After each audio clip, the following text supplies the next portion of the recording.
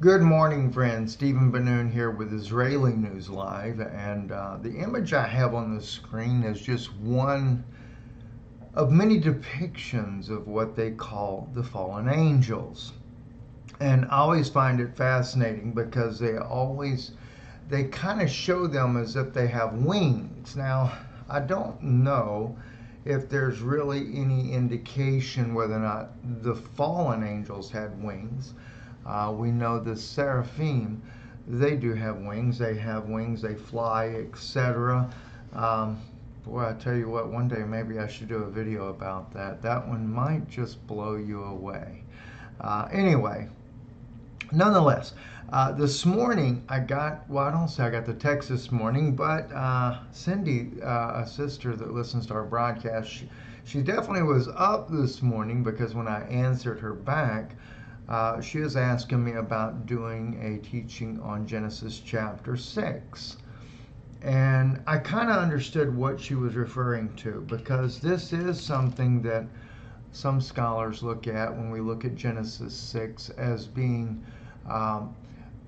in other words, it seems to imply that the giants were there in our day, but it doesn't seem to indicate that they really are the ones that caused the children to come into play.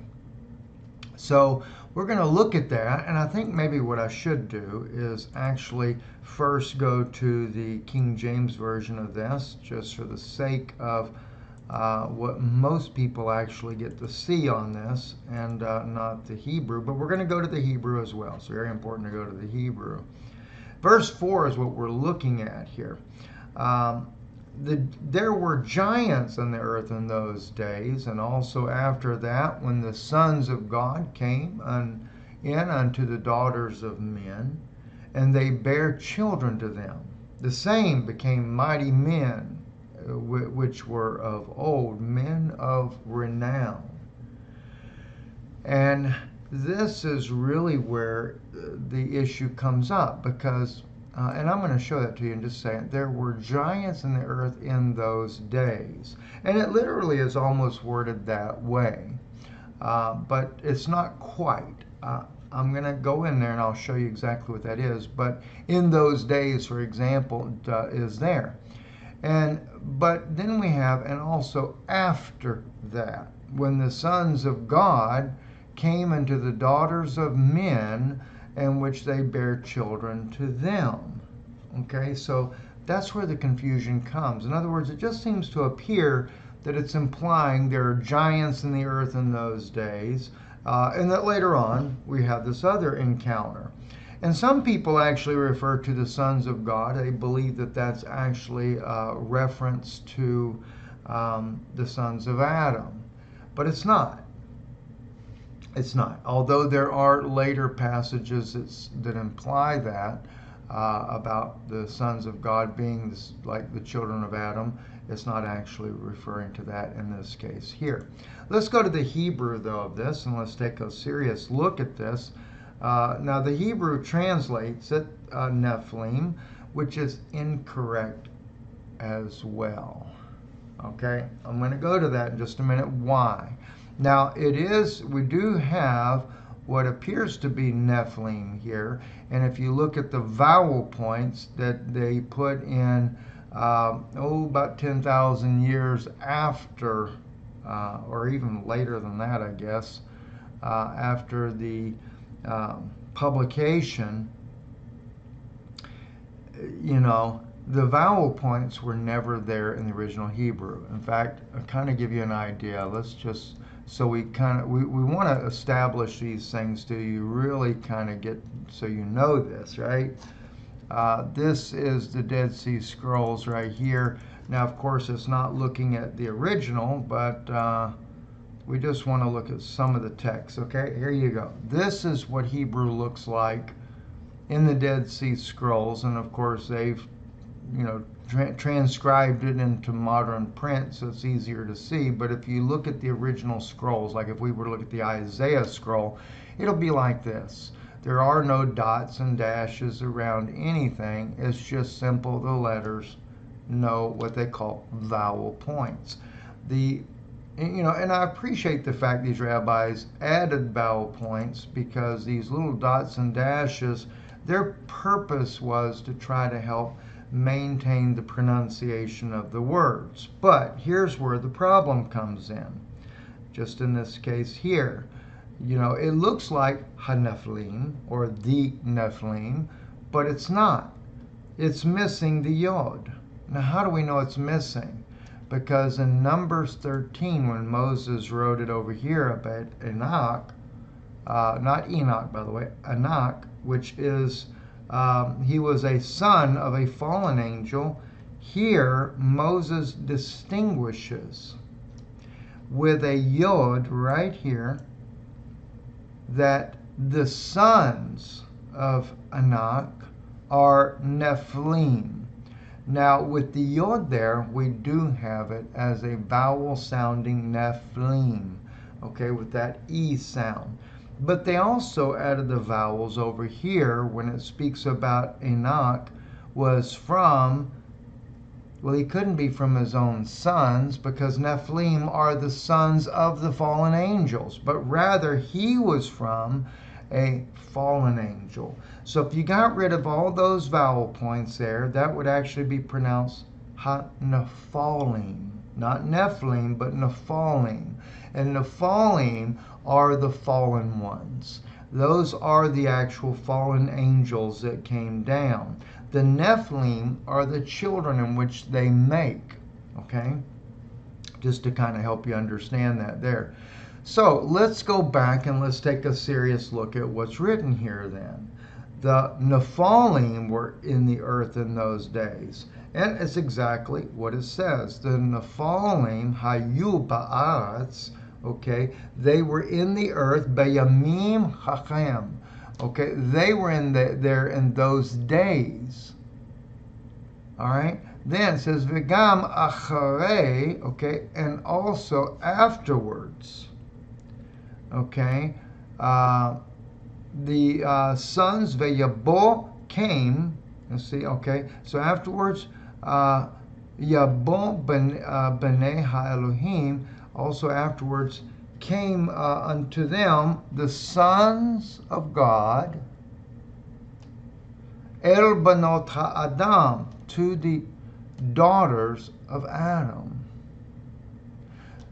What you're looking at here is the first part of the verse is establishing the presence of the fallen ones. Now you're understanding who those fallen ones were. See, when we first read here what Moses writes, we don't necessarily understand who those fallen ones are. So Moses tells you they were the sons of God. They lost that estate. And they came to the daughters of man, veyaladu lachem, and they birthed children to them. Now see, that's what's very interesting. If the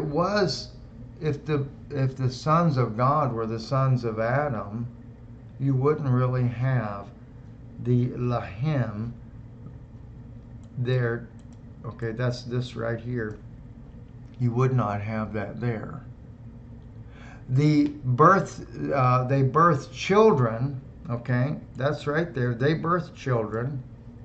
V'yaladu lachem, they birthed children, is the daughters of Adam, but to them literally makes it as if it's some other people.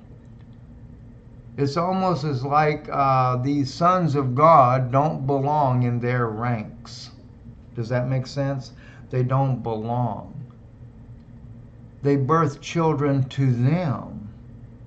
Okay, Hema hagevorim. Okay, and the men, and the same were of old, the mighty men that were, of old. Gevorim, ashar me'olam. Now that's another interesting point as well, because now that it's talking about they were mighty men from eternity. Okay, me'olam is from eternity. In other words, their sons are being offspring of beings that were not earthly. It's very, very obvious at that point there where they're from. Anoshech Hashem. Okay? So this is very, very interesting in the way it's worded. And, you know, even though I've read this in Hebrew before, Cindy really caused me to dig deeper into this in a way that I had not thought about. And I'm glad she requested me to look at this and do a teaching on this, because it really has strengthened, you might say, who these fallen ones were. Is it basically what it's doing is clearing it up. They were the sons of God, and the children were born to them, and they were from eternity. So very fascinating insight there I wanted to share with you. By the way, I'm down here in Orlando. My wife couldn't make it. Her sister flew in to us here. It's at the same time that there's this Believe conference going on. If you were not able to make it, I know we have a few people that have actually come. Hopefully I can meet. If you're actually here as part of this conference, love to meet you there. Just look for me at the entranceway there. It starts at 9 a.m. this morning. I'll be there probably about 30 minutes before it gets started. Love to meet you there. Just look for me, find me. There's a lot of people there. But you can also, if you go to this link, I'm going to put it in the description, you could watch it virtually. And believe me, it is so amazing. Even what you'll learn here, especially if you're doing this as a business, is really something you want to do.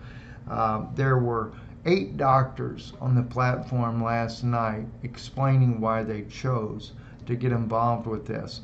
But I want to share, this was from the video I did yesterday, or the other day, the one, Now You Know Who the 10 Kings Are.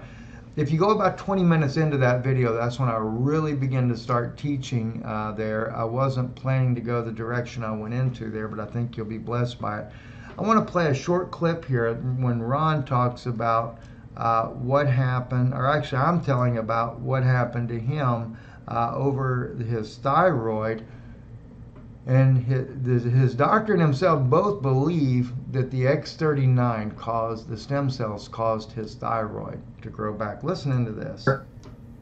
And I'll see if I can't get a meeting with you, and I know that's a long shot, right? With you and David, right? I'll tell him that I know the smartest guy that could help him learn about his own product. Well, yeah, don't lie about it. By the way, Ron is near. Hey, Dave, have you ever tried those Lifewave patches I talk about? Yeah, in fact, I'm on my 2nd month right now. You know, Ron, he just had his doctor is going nuts over it, because now he thinks that maybe his thyroid has grown back because he had to quit taking thyroid medication.